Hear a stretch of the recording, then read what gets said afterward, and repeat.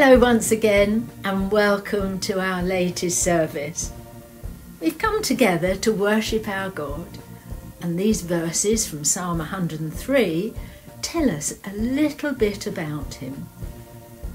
For as high as the heavens are above the earth, so great is his steadfast love toward those who fear him.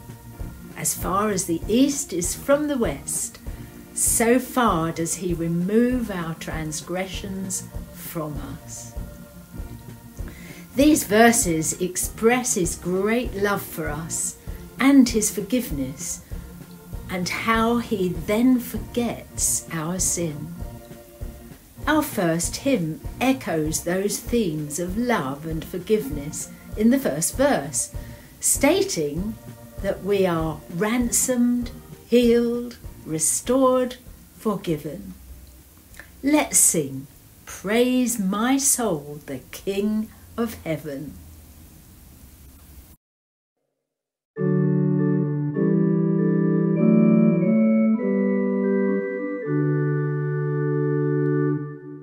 Praise my soul, the King of Heaven. To his feet thy tribute bring. Ransomed, healed, restored, forgiven. Who like thee his praise should sing? Praise him, praise him, praise him, praise him, praise the everlasting King.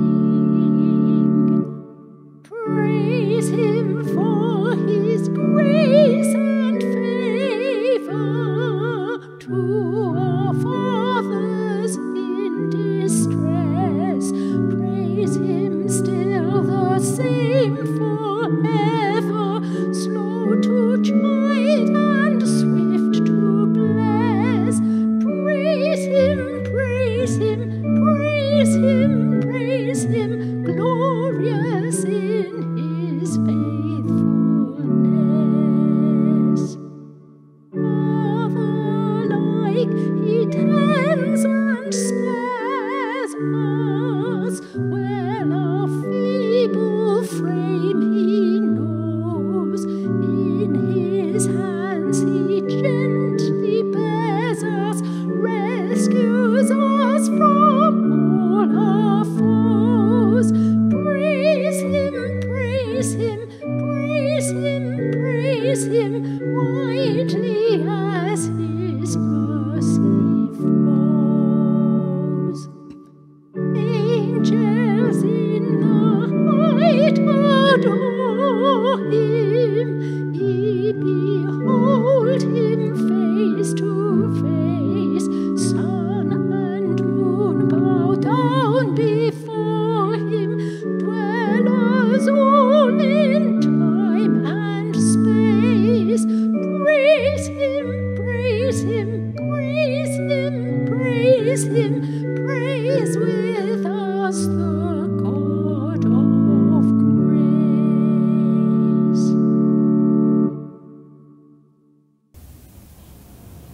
And now let's pray.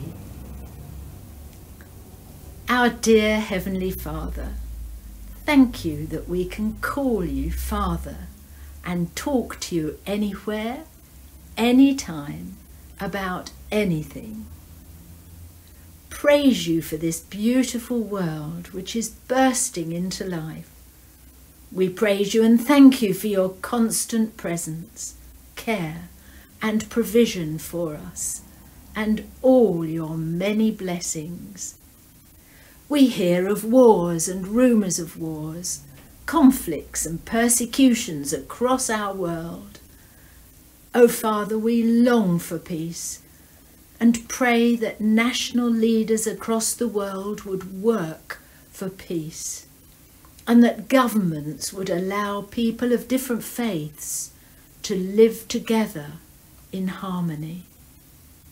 Many in our world go hungry, are homeless or are refugees, and we ask that these people receive the help, compassion and support that they need. Amen. And we pray together. Our Father, who art in heaven, hallowed be thy name. Thy kingdom come. Thy will be done on earth as it is in heaven. Give us this day our daily bread, and forgive us our trespasses, as we forgive those who trespass against us. And lead us not into temptation, but deliver us from evil. For thine is the kingdom, the power and the glory, for ever and ever. Amen.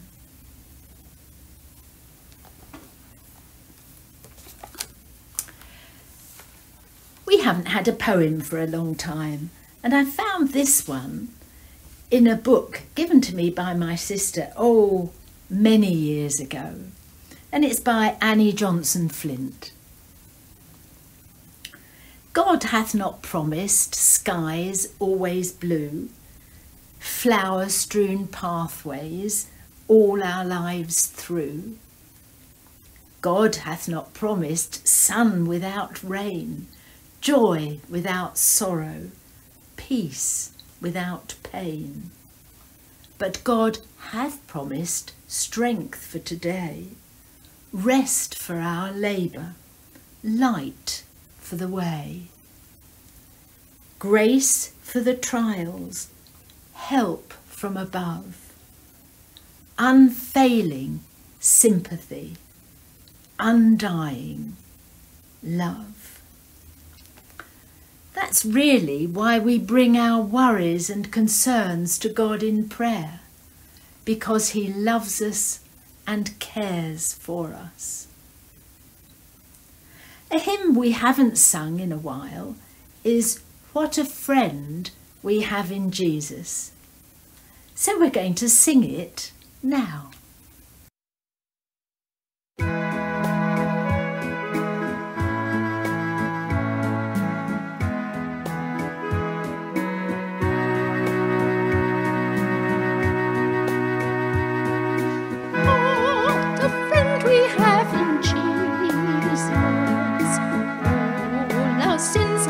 To bear, what a privilege to carry everything to God in prayer. Oh, what peace we often forfeit, oh, what needless pain we bear, all because we do not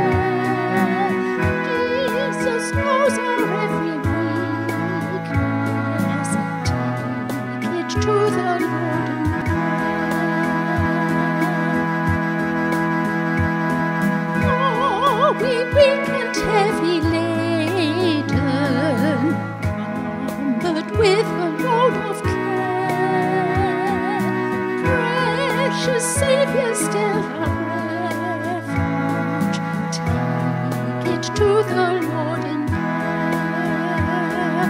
Do thy friends despise, forsake thee, take it to the Lord in prayer. In His arms He'll take and shield thee, thou wilt find a solace there.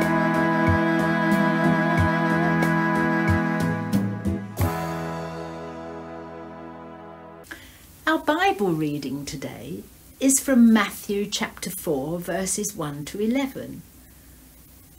Jesus had just been baptised in the River Jordan by his cousin John, and the reading describes some of the trials and temptations he experienced following his baptism. So we've suddenly moved from Jesus as a baby to Jesus as a man about 30 years old, from the season of Epiphany to the season of Lent.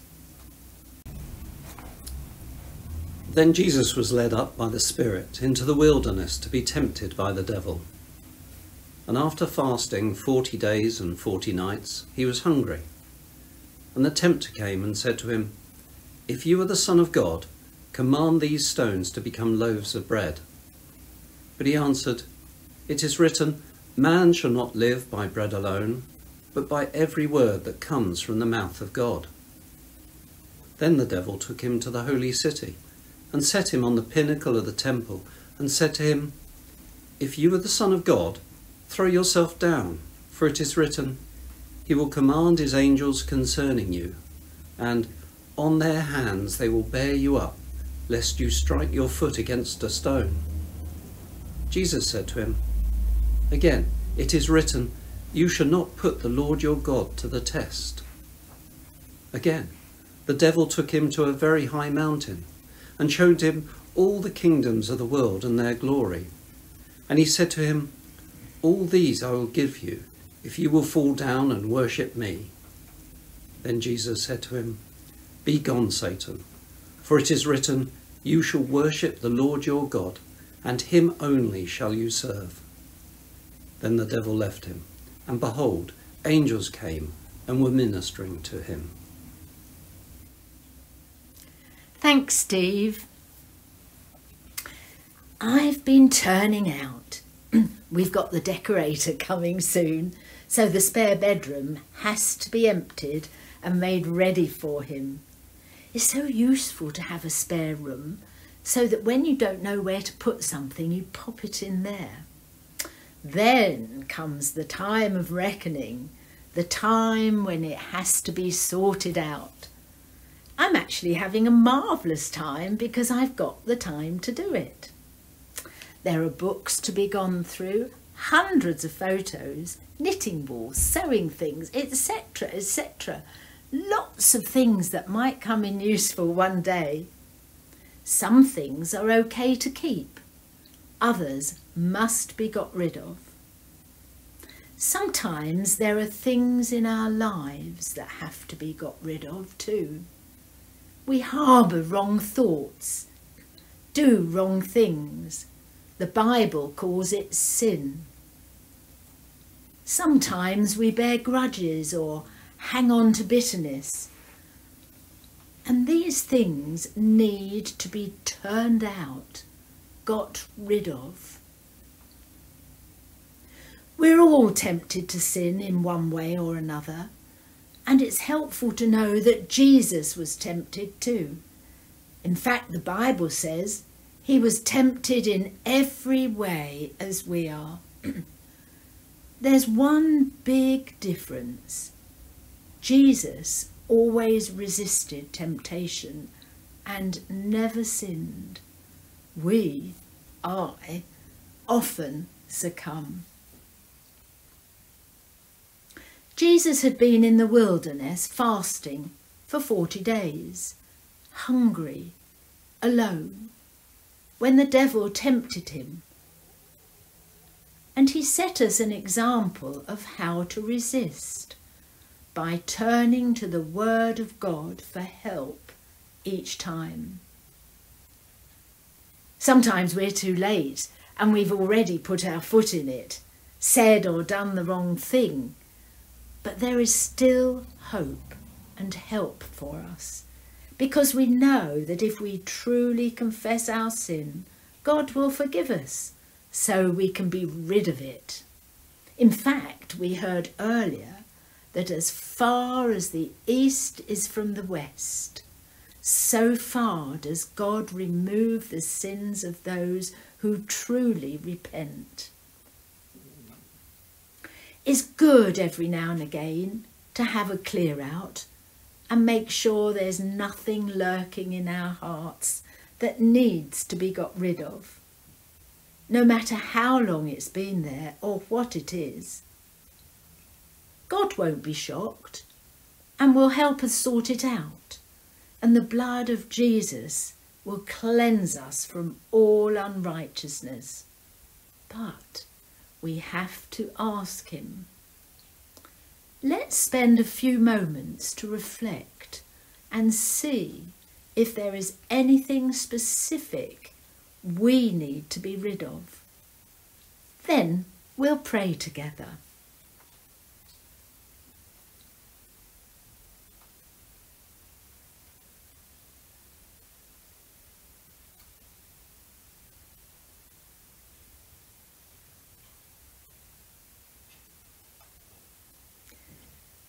Let's pray together. Dear Heavenly Father, I am sorry for the times when I've been hasty or unkind, thought or acted foolishly, failed to forgive or ask forgiveness, forgotten your presence, taken your love for granted. I thank you for your promise to forgive all those who turn back to you in penitence, and I ask your forgiveness now. Amen.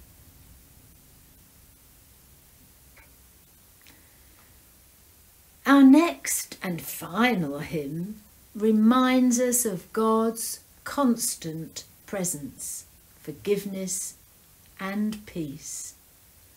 Lead us, Heavenly Father, lead us.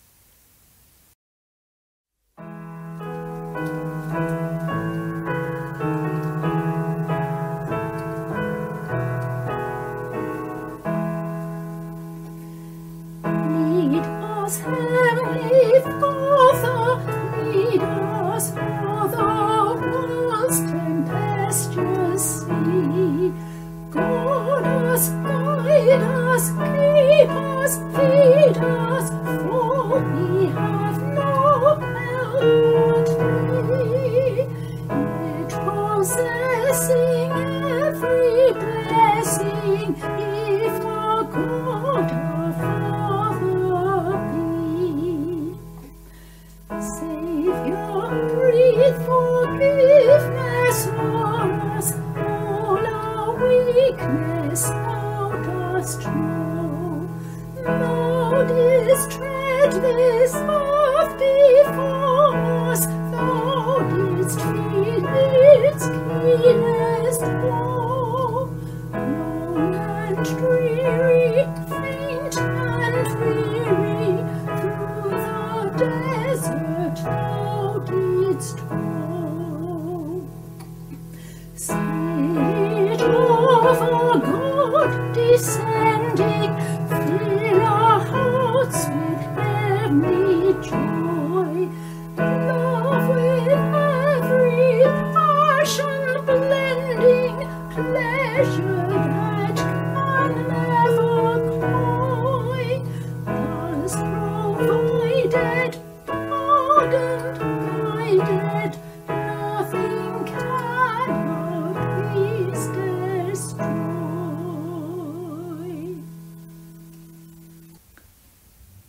I've decided to leave you with those lovely verses from Psalm 103, which we began with. For as high as the heavens are above the earth, so great is his steadfast love towards those who fear him. As far as the east is from the west, so far does he remove our transgressions from us. Two verses that are well worth learning and remembering. Mind you, I do struggle to memorise things these days, but I still try. Before we go, let's bless each other by saying the grace together, and then we'll see you again next time. May the grace of our Lord Jesus Christ, and the love of God, and the fellowship of the Holy Spirit be with us all, evermore. Amen. Bye. Bye. See you next time. See you.